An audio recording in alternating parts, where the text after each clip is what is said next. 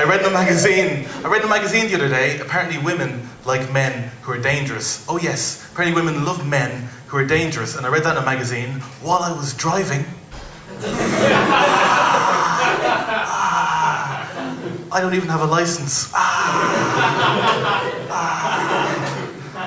But yes, this is a fun show. A lot of great shows on at the moment. I saw a great show the other day. It was Riverdance on ice. Great show. Not as good as the show I saw the week before that, which was Cats the Musical on heroin.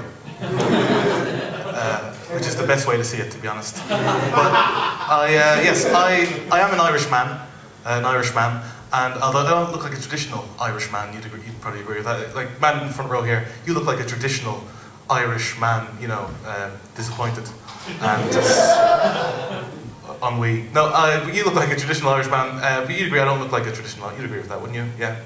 Yeah, racist. Hey.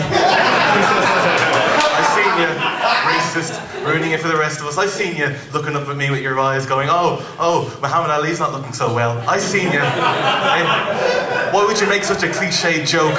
I've seen you looking up at me with your eyes. Oh, I thought Mandela was dead. I've seen you. Racist, ruining it for the rest of us. So, yes, I was, my grandmother actually, she's a very wise woman. She used to always say, judge a man by the shoes he wears. Yeah, if he wears socks and sandals, he's eccentric. Stay away from him. Yeah, if he wears cowboy boots, he's self-conscious. Stay away from him. If he wears a moccasin, it's a woman's shoe. He's a closet homosexual. Stay away from him.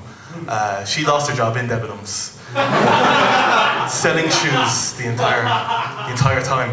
So I was, yes, I am dangerous. I don't know if I mentioned that I'm a very dangerous man. I'm so dangerous, I don't wait an hour after meals before I go swimming. Extremely dangerous man. I'm so dangerous, I help old people cross the road when the lights are red.